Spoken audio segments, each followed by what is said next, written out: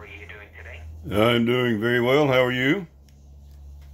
I'm doing fine, thank you for asking. So, Yeah, I believe you heard the recorded message that you're qualified to get a low rate on your credit card account, right? Well, the introductory message from you guys said that I could speak to a debt counselor to help me get out of debt. Is that what you can do for me? Oh, yes, sir. Good. So, Well, you're gonna do I'm all about doing that. I mean, I can't stand all this debt that I have. It's just, I can't sleep at night because of it. Yeah. All right, sir. So what? Well, I don't find that comical. I hope you're going to take this conversation seriously. You do want to help me, right?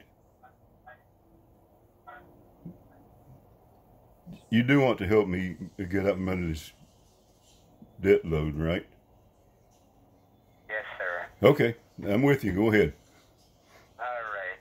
So, how much do you owe right now, sir? I'd say somewhere in the neighborhood of 35, 37. Okay, 35 for 37,000. Yeah. About. Right, sir. Okay, which credit card do you owe the most on, sir? I would say that would be my Visa. Okay. Yeah. Which bank you got the Visa card? Well, that would be the Lake. I bank with the Lake Bank. Lake Bank. Lake Bank. That's correct. Lake or Lake, L-A-K-E, Lake Bank. I bank with the Lake Bank. Okay, sir. So we are gonna start working on the Visa card. Okay, what are you going to do to it? You going to change colors or account numbers or what? How does that? Drop down the interest rate. The interest rate will be dropped down to 0% for the permanent basis. Goodness gracious. Our balance much quicker and faster. Okay. Did you say? Get the Visa card and Did I understand you to say 0%? yes, sir. That's absolutely amazing. You can actually do that. Yes, sir. Great.